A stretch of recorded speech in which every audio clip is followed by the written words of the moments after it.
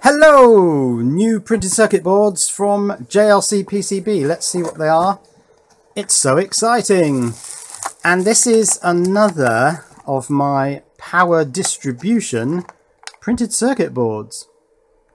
And this is an XT60 distribution board with 6 positions for XT60s, and they're just simply put in parallel. Let's open the bag. Right, now I used the footprint from JLC PCB's footprint library for this one. I did feel that these holes were actually quite large. I think I'd have gone for something a bit smaller, but let's get some XT60s and see how they fit. Right, let's try some of these. Oh, no, those are females, I suppose, but those are the ones you tend to get on lipos, so that's the one you use for source current, and then pins you tend to use, where are pins? There, for the receptacle, the thing receiving the current. Okay, let's see how they fit. That's the pointy end, which is negative on XT60s. Yeah, that is quite loose. I think I'd have gone for a smaller hole than that. I mean, I could have done this PCB where I just simply placed pads and then assigned them to the 2 nets, because the bottom layer net, the ground plane, is, I don't know, 0 volts. The top ground plane net I called plus 12 volts, I think. But yeah, but I mean, these will work, and I'm sure I can solder those in. But yeah, they are a little bit loose. So, okay, let me get my soldering iron and put some of these in. Actually, I'll get the wires that I've made up, or I've made 2. I think I need to make another couple, and just show how this is going to work. So a while ago I bought a set of 10 of these. These are PCIe splitters.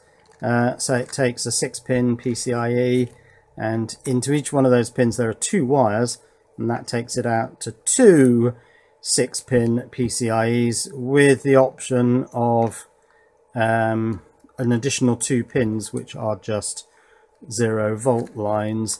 4 graphics cards, these, but they also work on my ant miners. So what I've done is I've started to make up some of these, which are XT60 to dual PCIe.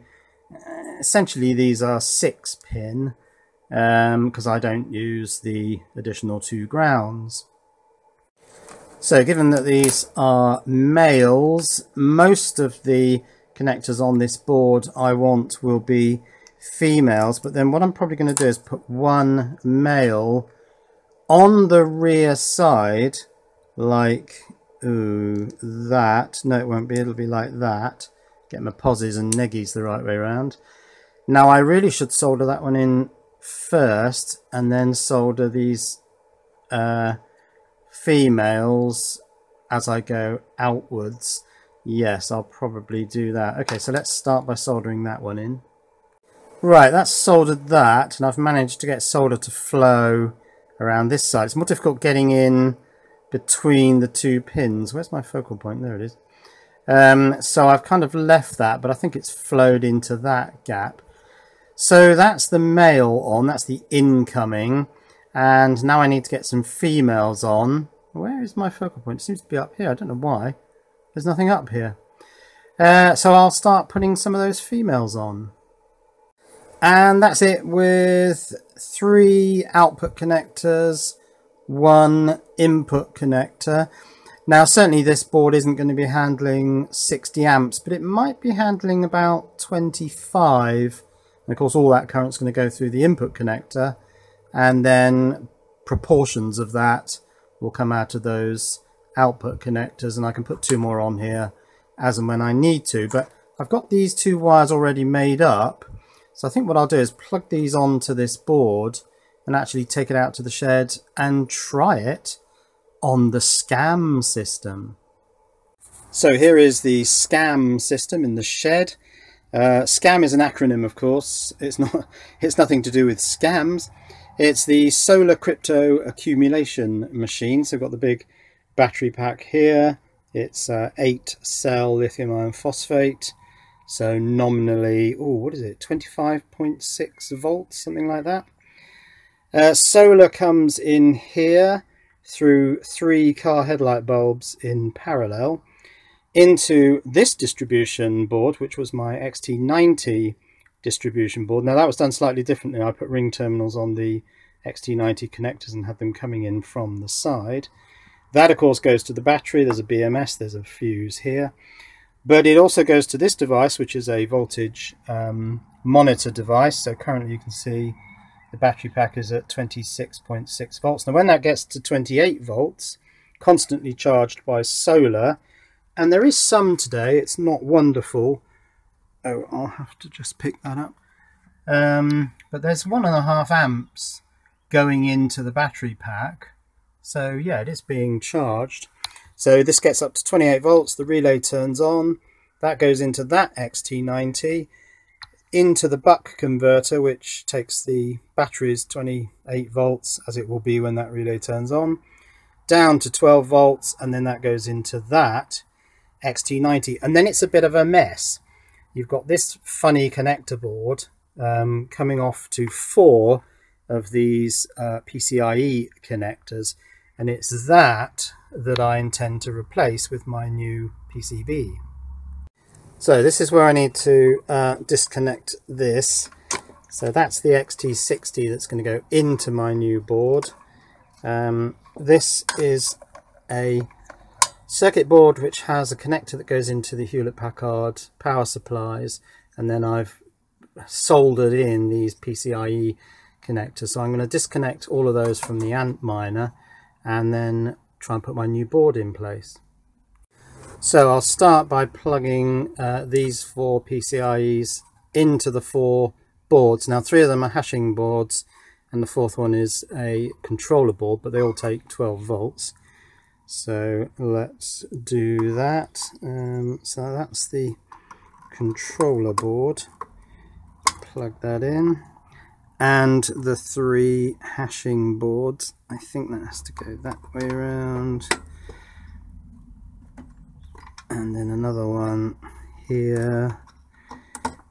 And another one this way round. These little double earthing additional connectors are a little bit of a nuisance, but not too bad. And then that kind of will hover over the top there, and then I plug in this plug into there. Ooh, let's just make sure I've got my posies and neggies the right way around. That does look right, doesn't it? Pos at the top there, neg at the bottom, and these posies are at the top. So I think that's right, and then that can just sit on there. I might need to just have something to hold that up, but otherwise I think that looks pretty good. And then I can switch on this Antminer and see if the board hangs together with 25 or so amps going through it. So I've just cut this piece of foam rubber from some pipe insulation, and I'll just put that under the board so that it's not likely to... I'm not sure whether all this stuff is earthed, or at least referenced to the 0 volts on these incoming connectors, but just in case it is, I don't want that dropping down onto the metalwork. Right, now I believe that you can override this voltage controlled switch by just pressing the button. So let's do that. On. That hasn't turned on. Why is that? Yeah, I think this on-off thing is just the functionality being on or off. I think to switch this on, I'm going to have to actually lower the trigger threshold to below this 26.7. So let's press and hold that. So the upper threshold I'll bring down to 26.5, and then press and hold, and on it goes. Relay is on, red light is on, this board is powered up. Now this Antminer at the moment is only running the fan, so I'll wait until it's booted up and then it will run the hashing boards as well, and that's when it will draw the full... Well, it's about 270 watts, but at 300 watts, 12 volts, that's about 25 amps. So that's it, finished with its boot up phase. Oh, my lights are on. I'll disconnect that. We don't need the flashing LEDs on.